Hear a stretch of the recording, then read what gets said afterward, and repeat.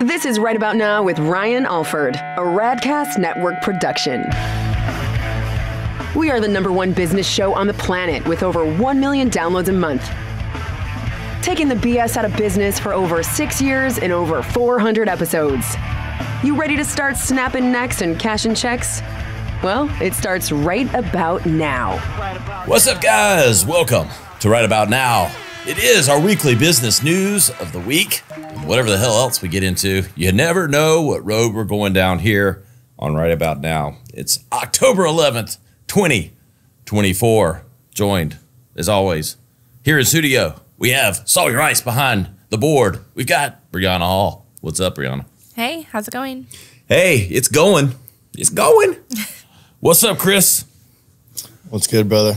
Oh, hey, you got your umbrella ready? I hope you got your wind farm started or something. I don't know. Can we turn any of this madness into positivity? I know, not to make light of it, it's just gotten so sad with all the destruction. I know it's coming through at any moment. We record here a couple days early before this releasing on Friday.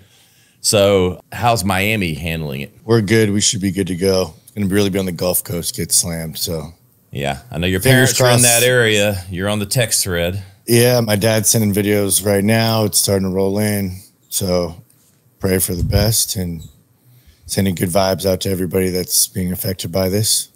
Yes, by the time this is airing, we will have known the devastation, which it looks like is unavoidable, unfortunately. It's just going to be, I hope, and Chris, you'd know this better than me, I feel like the other one was somewhat prepared for. I don't know that we knew in the Carolinas that it was going to come up as high as it did, as strong as it did. But I mean, I guess if you're ever going to be ready for it, they're ready for this one. I don't know how much planning you can do, though.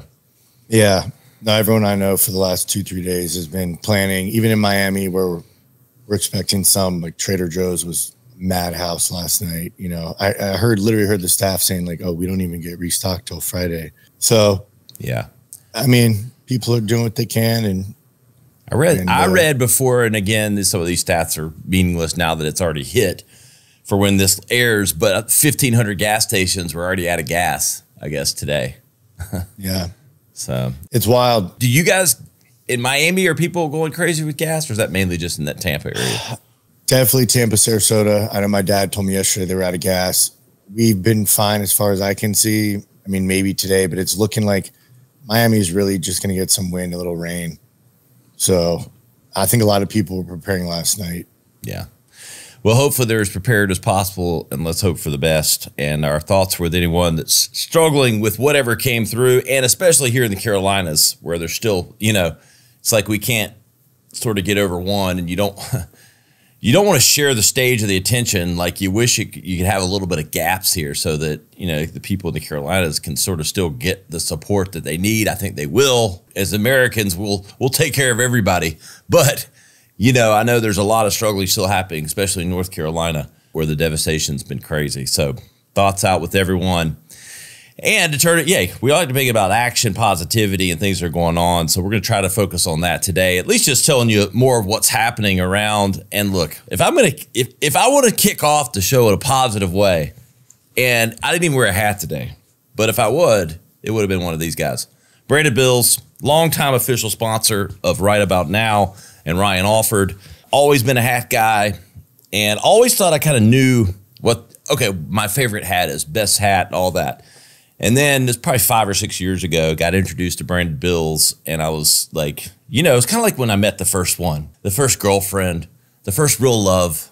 I was like, it was the first hat that I think I actually loved. It was like fit perfect. I'm a flat bill guy, and I'm like, you know what? I think I found the one. Then we worked out. We got married, and you know what? Unlike some marriages, this one hasn't fallen apart because this is quality.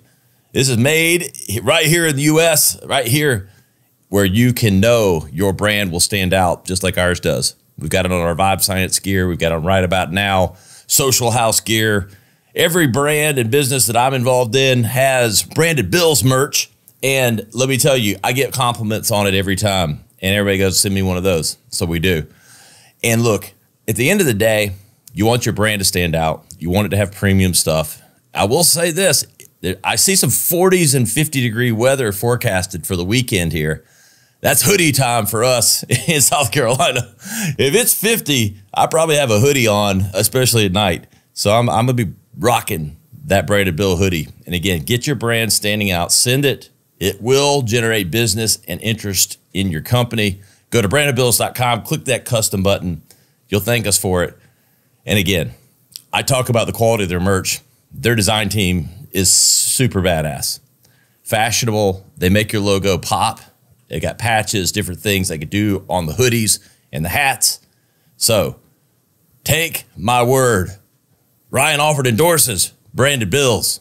BrandedBills.com, official merchandise sponsor of Right About Now. Miss Brianna, what's on our agenda today? Hey guys, so today we're talking everything from, business news, what's going on in a little bit of the political landscape, not too much this time, but our first news article here is talking about Trump returning to Butler, Pennsylvania, where the assassination attempt took place, and he went back with Elon. So fans of that duo were kind of, enjoying seeing them together. And I did see, I don't know if you guys saw this on X, but Elon had tweeted a picture of him kind of jumping in the air, and he said something like, there's a very autistic expression that I'm making. I think he is autistic, so he's on the spectrum at some point. So I thought that was really funny. I don't care who you vote for. I mean, that's why I hate it. We're a free country. I do care, but I don't. It's your decision. But comparing and contrasting Donald Trump and Elon Musk, there's some excitement. I talked about it before. I thought like the Democratic campaign or convention might have had more emotion and interest and all that. But now I feel like comparing Kamala, on trying to non-answer questions, and sometimes Donald Trump just saying too much. Like you got one candidate that's not saying anything, and then another one that's clearly not a lifelong politician that probably says too much. And you've got Elon Musk, the last person that I would have expected, dark MAGA. It's just, I don't know, hard to believe. And, I try to like back my way into thinking like, if Elon Musk is a highly, highly intelligent person. And I would think, given like what we talked about with his electric cars and all this, where it's sort of like this left leaning for the longest time, what would be his motivation if he didn't really believe and in his intelligence that one candidate was better than the other? He doesn't really gain a lot from this. So anyway, Chris, I don't know what you think about those two on stage. I love it. I mean, we've talked about it before. It's a wild duo. I mean, and kind of what you said, where for someone who runs, the most successful electric car company on the planet to be endorsing Trump, who is not necessarily pro-electric energy, right? We've talked about this before. And I know Elon's talked about, his son and feeling like he lost his son to, the transgender movement and the hormone blocker type stuff. So with all that being said, I think it's a very exciting duo that a year ago, you would have never expected for sure. But America's wild right now. But I think it's an exciting time. And I'm glad Elon is endorsing Trump. Yeah. And ultimately, I think of Elon as more like your classic independent, probably. Yeah. And, yes, that's where I fall. And good push for our other sponsor, Independent Center. If you really want to talk about policies instead of politics, that's where you need to go, independentcenter.org. So they're doing some polling now. I was just looking at the difference between like how Gen Z might ultimately make or break the election, how many people turn out and where they vote. They do a lot of polling. They do a lot of information that you're not going to get from the right or the left. That's really, truly about policies, taxation, different things that are happening that don't have the spin of right or left, but are just factual. And that's ultimately what you get. That's why I'm an independent. That's why I support Independent Center. Go sign up for their newsletter, independentcenter.org. I've also got the link in my bio. Go check them out. Learn what independent thinking is. Look, at the end of the day, it's about being American isn't about being forced into two boxes. blue, red, right? That's two choices. No, it's about being free, independent, making the decision that makes the most sense for the policies you believe in. So go check them out, independencenter.org. Yeah, I don't know what this all means at the end of the day at the voters, the office or a poll place. It sure feels to me like Trump's got the momentum here. And I'm really, again, just using a lens of non-bias because of where I'm voting this year. I really mean this. If I watch her on these shows, like how odd and how disconnected she feels. You only vote for Kamala if you hate Trump. Yeah. I mean, and that's all you ever hear. Like there's not a single person that tells me why Kamala. It's just why not Trump. So, I mean, sometimes you're running from something harder than you're running to something. I don't know. Like, I have been kind of delving into this week. Kamala Harris has been super busy. She has had a series of high profile media appearances this week.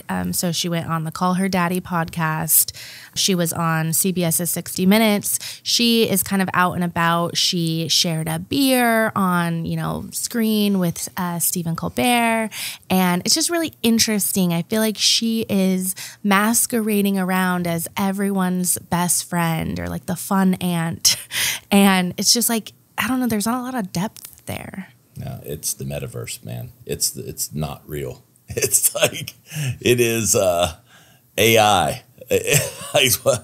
Artificial intelligence is, it's what it feels like. i.e. made up.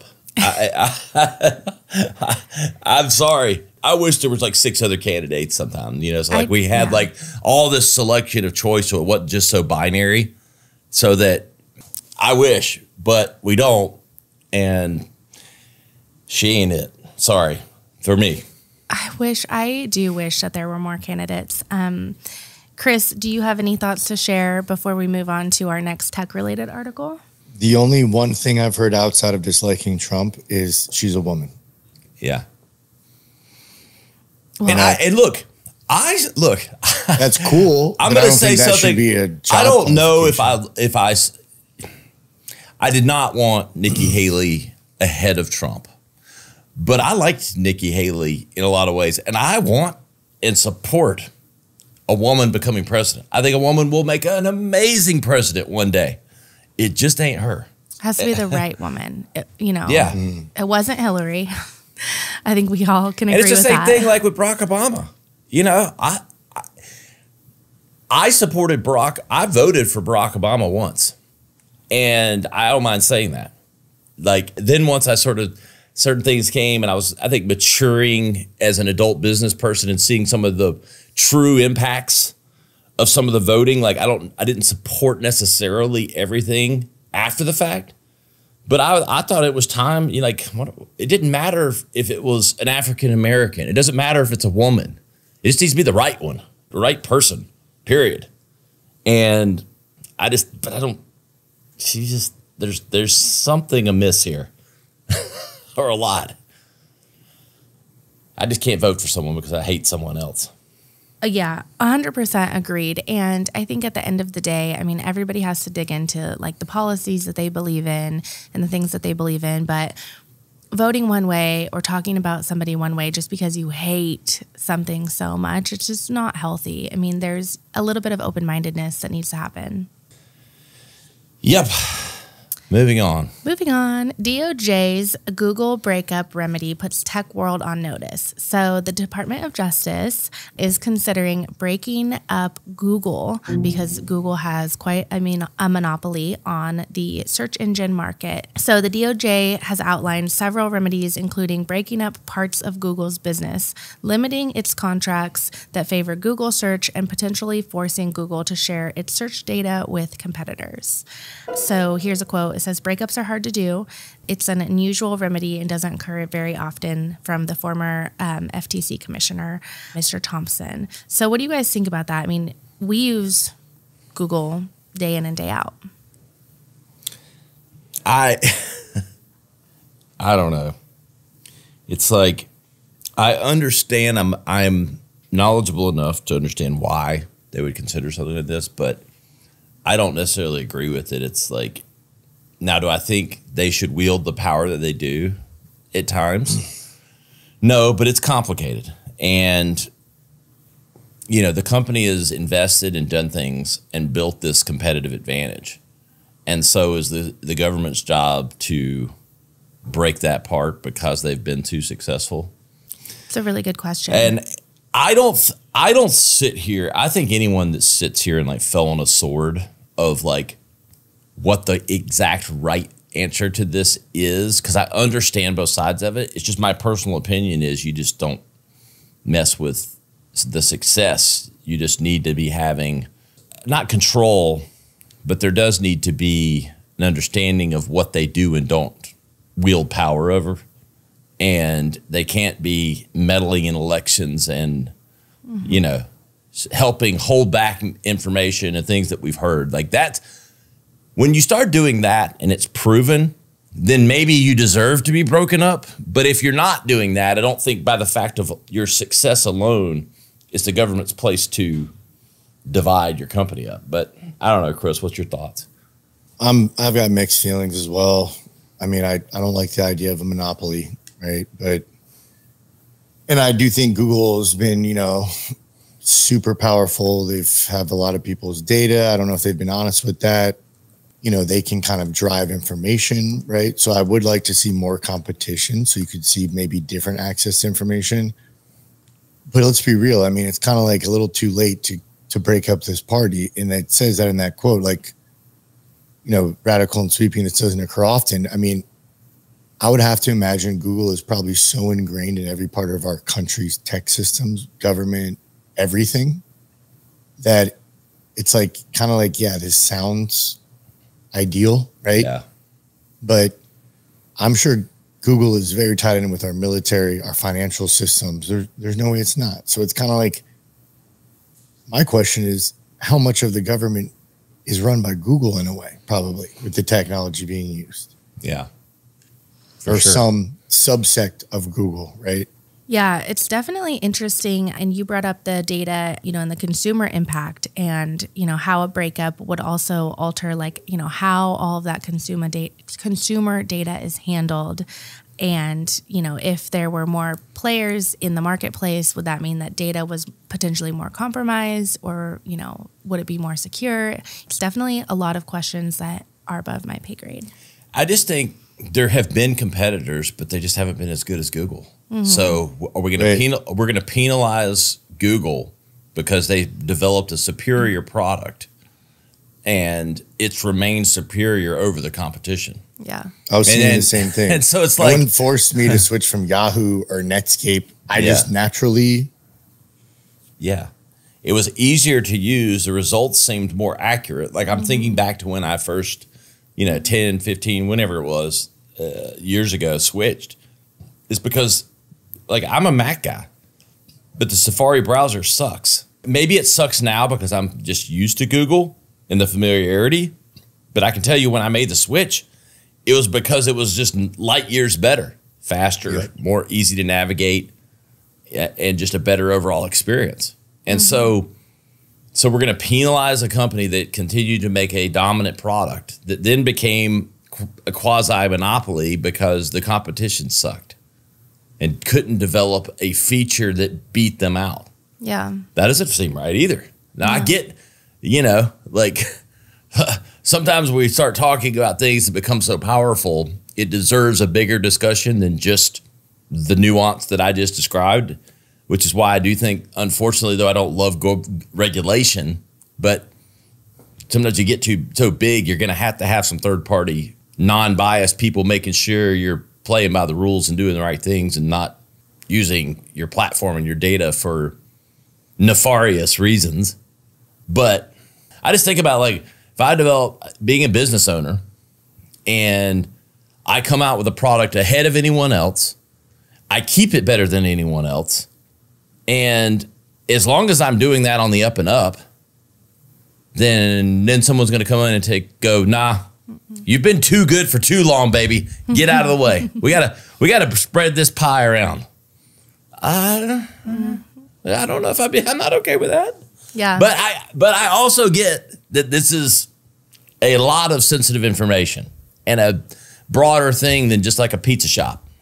You know, it just happens to have better tasting pizza than someone else. I mean, it's more complicated than that, but you got to be careful. This is a slippery slope. I'll just say that. It's very interesting. In this article, it said here that some of the other major entities include like Meta, social media, and, you know, if they're going to start breaking up and regulating Google, what's to stop, you know, where does it end? Yeah. Definitely interesting. Our next article is coming to us from ABC News and is the main reason why I have to read the news articles today to tell you that McDonald's sues the top meat packers for allegedly colluding to inflate the price of beef.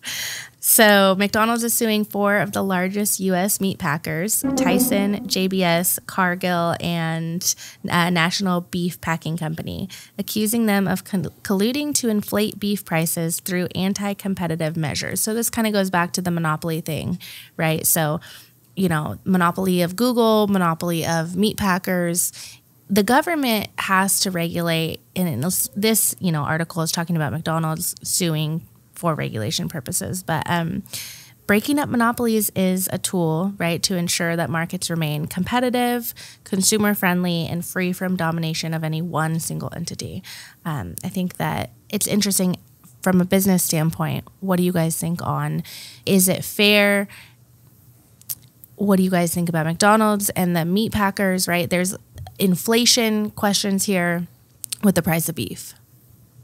I'll say this on a lighter note. Not going where you think. Not going where you think. But there was like a 1980s campaign by Wendy's, I believe. Where's the beef? We might get back to that because they have to use less beef. You're going to be like, you know, that burger that has like, there's a little old ladies that went there and it's like, where's the beef? And because the patties were so small. So maybe we'll get another campaign like that from this. But with that said, nothing like I like talking more about than meat packing deficiencies.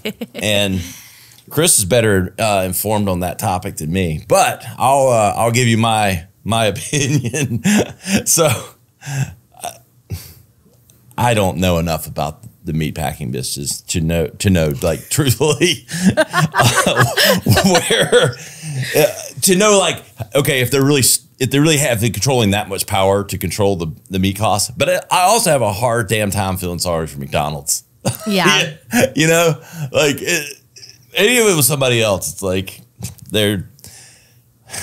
I thought, Ryan, I thought you were our resident meat, you know, expert, because every time that we're in studio or in office, he's always eating like steak. Like that's what I had before I came, actually. I had some top round that had been seasoned, and it was just pure meat, nothing else. I eat like 16 ounces. Yeah. Yeah, he eats like 3 steaks a week. I'm a carnivore. 3 steaks a week. Like 20. Oh my God. Maybe not 20, probably 10. I never eat steak.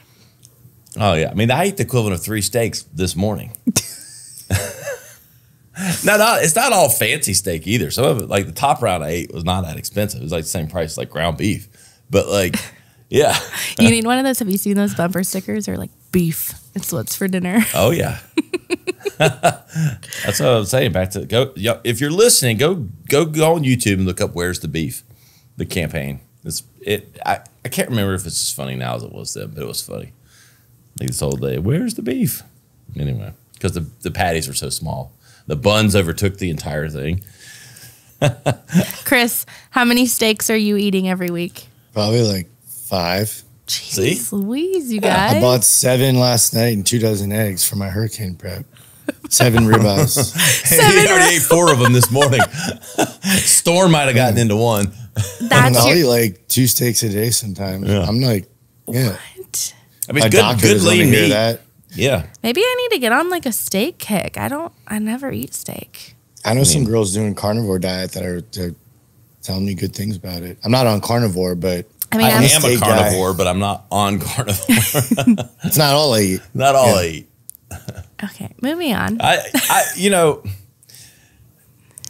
just don't know that I have an opinion on necessary or know the meat market well enough to know. I just think ultimately, I have a hard time feeling sorry for McDonald's, but I don't know enough about the economics of this particular situation to like speak from an educated standpoint on it. I don't know, Chris, if with all your meat packing history, if you. I just see some big number settlements, so that to me tells me like there's probably some questionable activities going on if they're settling for $221 million. Yeah, that doesn't happen by mistake. I mean, lawyers are good, but not that good. So, like you said, man, they want bigger profits. McDonald's is pissed because they're losing business because they're raising prices and they're losing business, right? Yeah, their margins are going down. Meat packers probably are affected, but when it says it's going back to 2015 and they're talking about the COVID supply chain, it's like, dude, 2015 was way before that. It's funny you say that, Chris. I was thinking the same thing. I was like, how long are we going to have to hear about the COVID impact? Like, is it going to be like 2031 and we're going to be like, we're still dealing with the. And I know, look, it was a major event. I'm not putting light on it. I know that it still has impact, but it's just, come on, man. Like, I wish I could use that as an excuse. Well, I didn't pay my employees this week, still deal with COVID impact. And, I mean, what? Would that be cool? No, that wouldn't be cool. It's like, all right.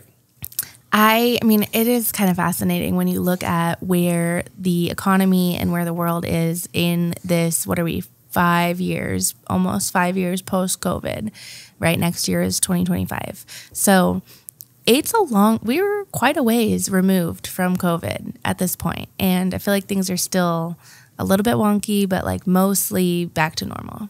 Yeah. Speaking of normal, I have an article here from USA Today that says, Dream On. The American dream now costs $4.4 million over a lifetime. I thought this was really interesting to include, just as we kind of, have listeners from all different walks of life, whether they're an entrepreneur or they're just starting out or they're a business owner or they own a multi-million-dollar company. It's always good to kind of get a handle on where the economy is and what does it cost your employees to have that American dream? What does it cost you and your family members and the people that you love? So pretty expensive these days. Ryan, we've got to double the raising 2 kids budget for you. Yeah, 4 kids. So that'd be 1.6 mil on the raising the kids. And wedding, I don't know, is that like your own wedding or is it like for your kids? The wedding budget seems low to me. Yeah, exactly. I'll say this. The biggest number I saw here that was like, whoa, inflation of costs. A report done in 2023 estimated that the American dream was 3.4 million, a 1 mil increase in a year. That's the number. A different way to think about that. Like, hey, your dream in your mind just got $1 million more expensive in a year. Because like of what? Inflation. I mean, it's inflation, but like where does that inflation come from? Yeah. And how do we fix it? With your vote. Yeah. But hey, vote the same, stay the same. Vote the same, and it'll be $2 million next year. Exactly. You can get more. If you like that, if you like the way that tastes, you can get more. It's all you can eat, baby. Eat some more. You want some more of that. A financial planning expert trust the board of saving and investment. Okay, yeah. I mean, I get it, but 4.4 mil. I mean, that American Dream's getting expensive. That American Dream. I mean, I'm thinking like that American Dream, that baby. Isn't there a doll named American Doll? American Girl Doll. American Girl Doll. Oh yeah, she's getting pricey to be that American Dream. Like, I don't know why tying those two things together, but it's like the first thing I think of is like, think about that gift. Like when your baby's born, the new gift you're giving them, like their first gift, day one. Here you go. 4.4 mil. Yeah. Just for you. That's an IOU. You might want to hold on to that one. Go triple down on the 529 or something. Yeah. Well, Chris, it's a good day to be a dog dad. Telling me, man. 1.6 mil. The pets only cost $37,000. That's fine with me. I want another dog. You can tack me double on that pet expense. It's all the other stuff I'm good on. Like, I'm good right now. Yeah. I mean, 37,000. I don't know if this reflects the true inflation of dog costs and how much I see people that they spend on their dog. Most people spend like $2,000 on the dogs now. It seems like if they're, any kind of one of these hyperallergenic breeds, hyperallergenic, did I say that right? Yeah. $2,000 for that. They got the dog food. I've seen the dog food. Look, it's the real food commercials. You see that delivered stuff on TV. It's like how much more than what you pay for your own food. Farmer's dog or something. Yeah. I bet if you polled like the 20 people closest to me that have dogs, they spend half that 37 a year. They probably spend 18 a year on their dogs. That seems low for like lifetime on pets. I'm sure it's just averaged out because not everyone has a pet, but more people have pets than don't now. Mm-hmm. Yeah, I definitely think like it just depends. Like, right, my dogs were, I think we spent 10 to 15,000 on my dogs in the first year we had them. It's between like how much they cost to buy them, and then my one dog ate like a puppy pee pad when he was like 6 weeks old at a get like all the things, All right, let's see. Ryan, do you want to finish out with anything? I don't think so. I think we're good. We're going to keep it light today, guys. Keep it light. We got a hurricane in. Know a lot of people are out there thinking about that. Oh my God, I got to be on my leg. Oh, where did that come from? Get him! Do those even sting?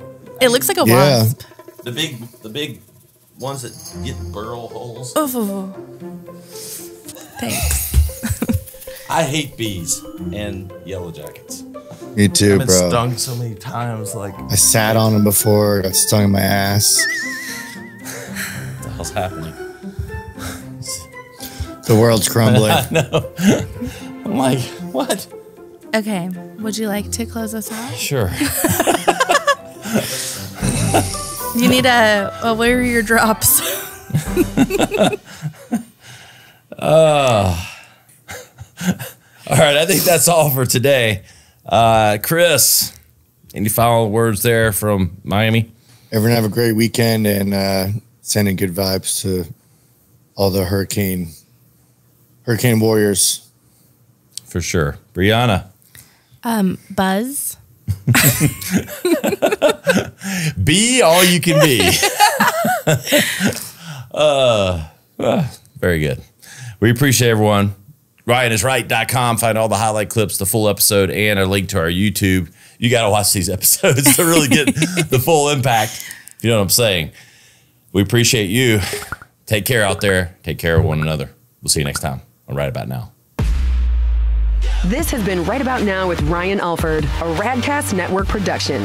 Visit RyanIsRight.com for full audio and video versions of the show, or to inquire about sponsorship opportunities. Thanks for listening.